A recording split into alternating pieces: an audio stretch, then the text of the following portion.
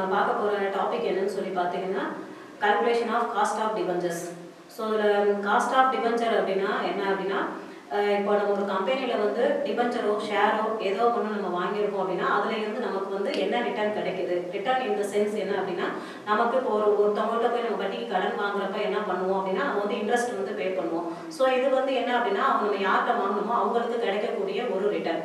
So இது வந்து நம்ம கம்பெனியில் என்ன அப்படின்னா நம்ம வந்து டிபென்ச்சரை வந்து பை பண்ணுறோம் பர்ச்சேஸ் பண்ணுறப்ப நமக்கு என்ன அந்த கம்பெனிலேருந்து ரிட்டர்ன் கிடைக்குது அப்படிங்கிறத கால்குலேட் பண்ணுறதுக்கு பேர் தான் என்ன அப்படின்னா காஸ்ட் ஆஃப் டிபென்ச்சர். ஸோ அதில் வந்து ஃபர்ஸ்ட் நம்ம என்ன பார்க்குறோம் அப்படின்னா காஸ்ட் ஆஃப் டிபென்ச்சர் அப்படின்னு சொல்லி பார்க்குறப்ப இப்போ அதில் மாடல் வந்து ஒரு சம் வந்து இருக்கு. ஸோ அதை வச்சு நம்ம என்ன பண்ணலாம் அப்படின்னா பார்க்கலாம்.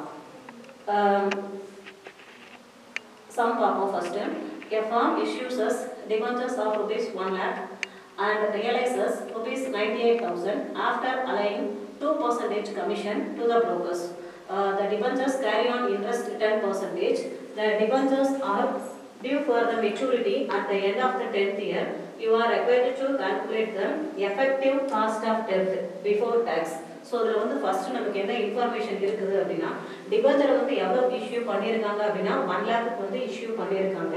ஸோ அதுக்கடுத்து என்ன அப்படின்னா நமக்கு இடையில வந்து இன்டர்மீடியேட்டர்ஸ்னால் யார் அப்படின்னா புரோக்கர்ஸ். ஸோ புரோக்கர்ஸ்க்கு என்ன பண்ணியிருக்காங்க அப்படின்னா 2% வந்து கமிஷன் வந்து அலோவ் பண்ணியிருக்காங்க. So after deducting the commission the realizes value is rupees 98,000. So இதில் நம்மளோட ரேட் ஆஃப் இன்ட்ரெஸ்ட் அப்படின்னு சொல்லி பார்க்குறப்ப என்ன அப்படின்னா நமக்கு வந்து 10% இருக்குது. இதில் நம்மளோட மெச்சூரிட்டி பீரியட் என்ன அப்படின்னா ஆஃப்டர் த 10th இயர் வந்து என்ன பண்ணுவாங்க அப்படின்னா நமக்கு அந்த டிபென்ச்சரோட அமௌண்ட் வந்து என்ன பண்ணுவாங்க ரீபே பண்ணுவாங்க. ஸோ இதுதான் என்ன அப்படின்னா மெச்சூரிட்டி பீரியட். அந்த டிபென்ச்சரோட வேல்யூ வந்து 10 வருஷம். ஸோ இதில் அடுத்து வந்து என்ன அப்படின்னா நமக்கு டேக்ஸ் ரேட் வந்து 55% அப்படின்னு என்ன கொடுத்துருக்காங்கன்னா இன்ஃபர்மேஷன் வந்து இருக்கு. ஸோ இதை வந்து என்ன அப்படின்னா இதில் நம்ம காஸ்ட் ஆஃப் டிபென்ச்சர் வந்து கால்குலேட் பண்ணுறப்ப அதுக்குன்னு ஒரு ஃபார்முலா இருக்கு. அந்த ஃபார்முலா என்ன அப்படின்னா இந்த காஸ்ட் அப்படிங்கிறது என்னது அப்படின்னா கே. ஸோ இதில் ஈக்குவிட்டியாக இருந்தாலும் ப்ரெஃபரன்ஸ் ஷேராக இருந்தாலும் இதுக்குரிய டினாமினேஷன் நமக்கு ஐடென்டிஃபிகேட்டர் வந்து கே.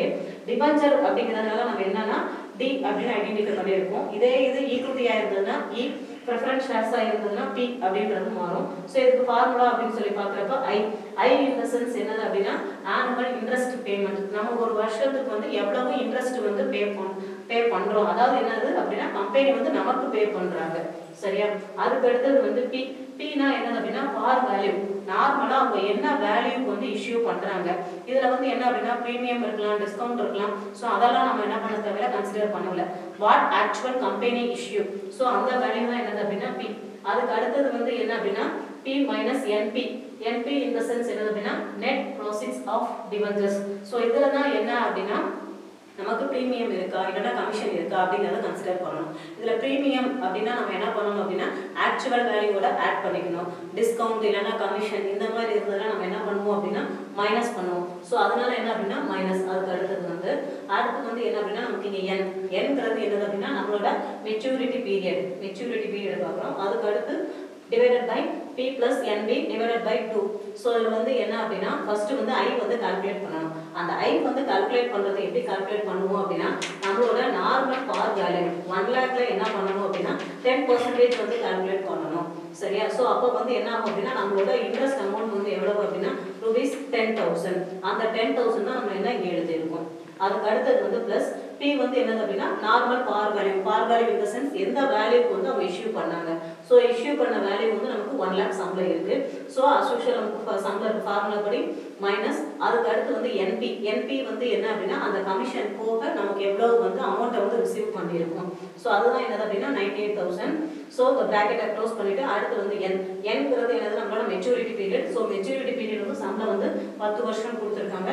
ஸோ அதை என்ன பண்ணியிருக்கோம் அப்படின்னா 10 டிவைடட் பை மறுபடியும் எனக்கு பி நமக்கு ஆல்ரெடி தெரியும், நம்ம பார்த்துட்டோம். So 1 lakh plus 98,000 divided by நமக்கு ஃபார்முலாவில் இருக்கிற மாதிரி எனக்கு டிவைடட் பை 2.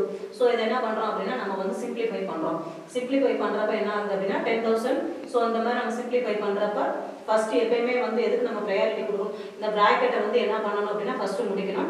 அதுக்கடுத்து என்ன பண்ணணும், இந்த டிவிஷனுக்கு வந்து ஃபர்ஸ்ட் ப்ரையாரிட்டி கொடுத்து அதுக்குரிய கால்குலேஷன் பார்க்க முடிக்கணும். ஸோ அடுத்து வந்து என்ன அப்படின்னா இதில் வந்து நார்மலாக வந்து நம்ம எப்பயுமே வந்து ஒரு ரிட்டர்ன் வந்து நமக்கு எப்படி கிடைக்கும் அப்படின்றத நம்ம எதில் ரெப்ரசென்ட் பண்ணணும் அப்படின்னா பெர்சன்டேஜில் ரெப்ரசென்ட் பண்ணணும். ஸோ பெர்சன்டேஜில் ரெப்ரசென்ட் பண்ணுறதுனால நமக்கு வரக்கூடிய ஆன்சரில் நம்ம என்ன பண்ணுறோம் அப்படின்னா 100ஓட மல்டிப்ளை பண்ணுறோம். ஸோ அதுக்காக தான் வந்து 100 வருது. வருது. ஸோ 100 வச்சு மல்டிப்ளை பண்ணுறதுனால நம்ம ஆன்சர் வந்து என்ன பண்ணியிருக்கோம் அப்படின்னா பர்சன்டேஜில் வந்து ரெப்ரசென்ட் பண்ணியிருக்கோம். ஸோ இது வந்து ஒரு பார்ட். அதுக்கு அடுத்து வந்து இது வந்து என்ன அப்படின்னா பிஃபோர் டேக்ஸ் நம்ம வந்து கால்குலேட் பண்ணணும்.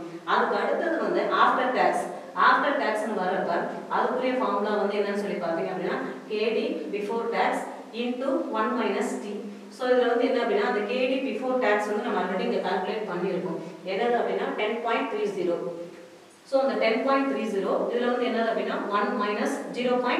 அந்த டேக்ஸ்ங்கிறது 55%. ஸோ 55/100 வந்து 0.55. ஸோ அதில் என்ன பண்ணுறோம் 10.30 இன்டூ 0.45. ஸோ இதை மல்டிப்ளை பண்ணுறப்ப என்ன ஆகுது அப்படின்னா 4.64%. இது வந்து என்ன அப்படின்னா பிஃபோர் அண்ட் ஆஃப்டர் டேக்ஸ் வந்து நமக்கு எவ்வளோ வந்து ரிட்டர்ன் கிடைக்குது அப்படிங்கிற கால்குலேஷன் பார்ட். ஸோ இது வந்து என்ன அப்படின்னா நம்மளோட calculation of cost of debentures. நம்ம வேற ஒரு நெக்ஸ்ட் செஷனில் மீட் பண்ணலாம். தேங்க்யூ.